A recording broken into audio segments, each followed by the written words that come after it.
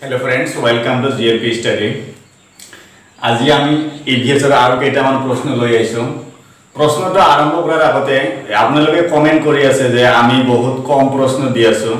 আমি কম দি আছো হয় কারণ আমি কিছুমান সিলেক্টেড কোশ্চেন সলভ কৰি আছো। বেলেগ বেলেগ ইউটিউব চ্যানেলে বহুত কোশ্চেন দি আছে, ডাইৰেক্ট অ্যানসাৰ দি আছে। এনেকা আমি কৰা নাই। আমি অলপ এক্সপ্লেইন কৰিছো সেই কাৰণে কোশ্চেনৰ পৰিমাণটো কম হৈ আছে। তো এইখিনি আছিল তো প্ৰশ্নটা আৰম্ভ কৰো। Question number 1 শুক্ৰ আৰু মঙ্গল গ্ৰহত কাৰ্বন ডাই অক্সাইডৰ শতকৰা পৰিমাণ দিয়া আছে 65 to 67 ভাগ 75 to 77 85 to 87 আৰু 95 to 97 ভাগ তো ইয়াৰে কোনটো কাৰেক্ট হ'ব শুক্ৰ আৰু মঙ্গল যেটো গ্ৰহ আছে আমাৰ তো ইয়াতে শতকৰা পাৰ্সেন্টেজৰ কথা কৈছে শতকৰা কাৰ্বন ডাই অক্সাইডৰ পৰিমাণ কিমান আছে তো ইয়াৰে শুদ্ধ উত্তৰটো হ'ব ডি নম্বৰ 2 95 to 97 ভাগ মনত ৰাখিব খুব ইম্পৰ্টেন্ট কোশ্চেন হয় কাৰণ আমি সিলেক্টেড দি আছো বেছি কোশ্চেন দিয়া নাই তাৰ পিছৰ কোশ্চেনটো চন্দ্ৰত বায়ুমণ্ডলৰ উষ্ণতাৰ পৰিসৰ দ্যাট মিন্স ৰেঞ্জ চন্দ্ৰত বায়ুমণ্ডলৰ যেটো টেম্পাৰেচাৰ আছে ইয়াৰ ৰেঞ্জটো কিমানৰ পৰা কিমানৰ ভিতৰত থাকিব তো ইয়াত এ দিয়া আছে -16 TC that means temperature in Celsius -16 TC to 110 TC -17 TC to 110 TC -19 TC to 110 TC দিয়া আছে -20 TC to 110 TC ইয়াৰে কোনটো কাৰেক্ট হ'ব বুজিবলগীয়া একো নাই ইয়াতে খালি মনত ৰাখিব ইয়াৰে শুদ্ধ উত্তৰটো হ'ব সি নম্বৰ 2 -19 TC to 110 TC তো TC ৰ ফুল ফৰ্মটো লগতে মনত ৰাখিব temperature in Celsius TC for temperature in Celsius তাৰ পিছৰ কোশ্চেন বায়ুমণ্ডলত থকা N2 দ্যাট মিন্স নাইট্ৰজেনৰ শতকৰা পৰিমাণ 21% 78% 0.03% এটাও নহয় তো বায়ুমণ্ডলত কি গ্যাস থাকে জানে এনেকা অক্সিজেন থাকে নাইট্রোজেন থাকে তাৰ পিছত জলীয় বাষ্প থাকে আৰ্গন থাকে ইত্যাদি গ্যাস থাকে টোটাল মিলি 100% থাকে তো ইয়াৰে 21% থাকে অক্সিজেন 78% থাকে নাইট্ৰোজেন আমাক এইটো প্ৰশ্নত কৈছে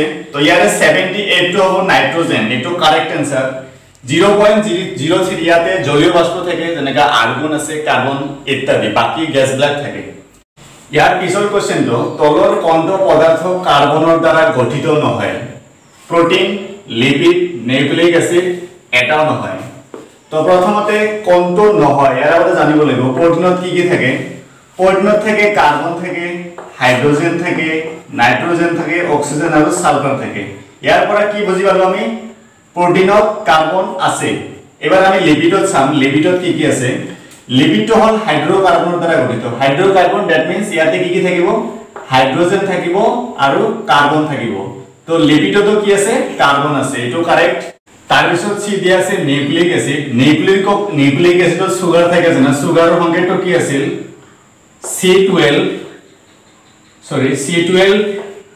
H22O11 অৰ্থাৎ ইয়াতে কি আছে কাৰ্বন আছে ইয়াৰ পৰা কি বুজি পালে প্ৰোটিনতো কাৰ্বন আছে লিপিডতো কাৰ্বন আছে আৰু নিউক্লিক এসিডতো কাৰ্বন আছে তো ইয়াৰে কারেক্ট आंसरটো হ'ব এটাও নহয় গটে কেটাতে কি আছে কার্বন আছে তাৰ পিছত কোশ্চেন নম্বৰ 5 বায়ুৰ গতি কোৱা হয় বায়ুৰ যেটো নৰমাল গতি আছে এটো কি বুলি কোৱা হ'ব ধুমুহা দ্ৰুতি বেগ তাৰ পিছত ডি আছে বতাহ ধুমুহা যেটো আমি জোৰকে আহে এটো হল ধুমুহা আপোনালোকে জানে দ্ৰুতিটো জানে দ্ৰুতিৰ ফৰ্মুলাটো কি আছিল দূৰত্ব বাই সময় মানে দূৰত্ব সময়েৰে ডিভাইড কৰিলে যেটো বা এটো আছিল দ্ৰুতি বেগটো কি আছিল বেগটো আছিল কোনো এটা নিৰ্দিষ্ট দিশত গৈ থকা বস্তুৰ দিশক এটো বেগ বুলি কোৱা হয় তাৰ পিছত হল বতাহ ইয়াৰে কাৰেক্ট आंसरটো হ'ব বতাহ যেটো নৰমাল বায়ুৰ গতি এটো বতাহ বুলিয়ে কোৱা হয়